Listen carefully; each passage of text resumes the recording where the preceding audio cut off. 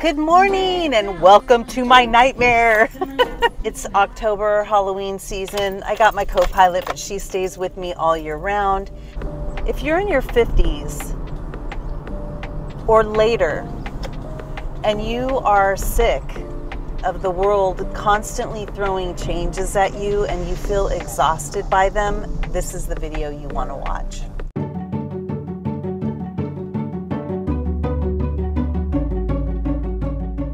Worry about money all the time. Are we making learn? But I would really love to pick your brain.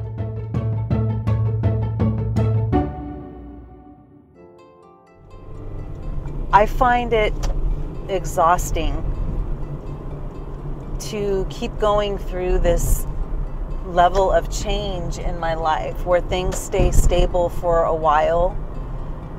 You know, sometimes it's months and sometimes it's a couple of years, and you start to think and hope that this could be it. You know, this could be the thing that feels good, and then all of a sudden it's like the bottom falls out and you find that you're starting all over again. It seems like you're having to reinvent yourself. You're having to change things all over again.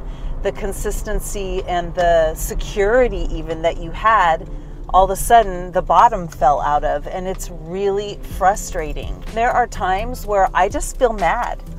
I just feel really mad about it. And I don't want to be happy and smiling about things. I'm irritated by it.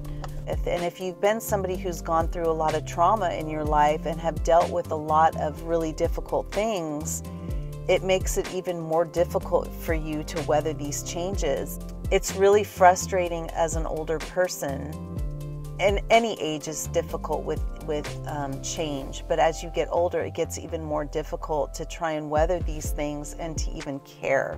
So I'm in this dilemma where what do I do? And what came to me this morning was what I need to do is listen to my instincts.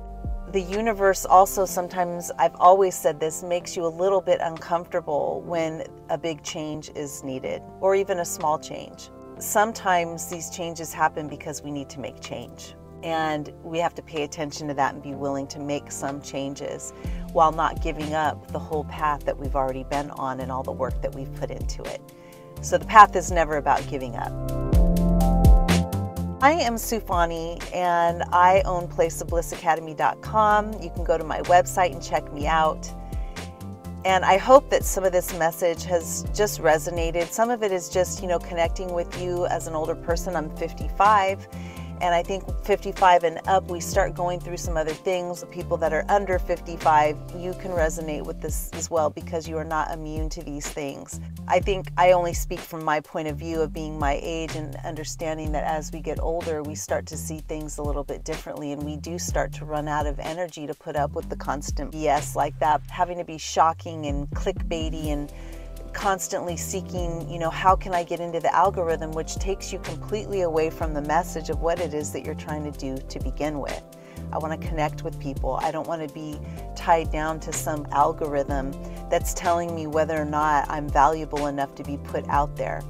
And that's the thing that's really frustrating, and that messes with people spiritually, because they're being taught that they have to prove every day through their, you know, what they're putting out there, whether or not they have value, and being told they don't have value when nobody sees their material because the algorithm is just not putting them out there. I am going to continue to just be true to myself. I hope you do too. If any of this has helped you, please let me know in the comments below, and also please let me know what you're struggling with too, because I want to hear that. I do respond to all of my comments. Thanks for watching. Bye.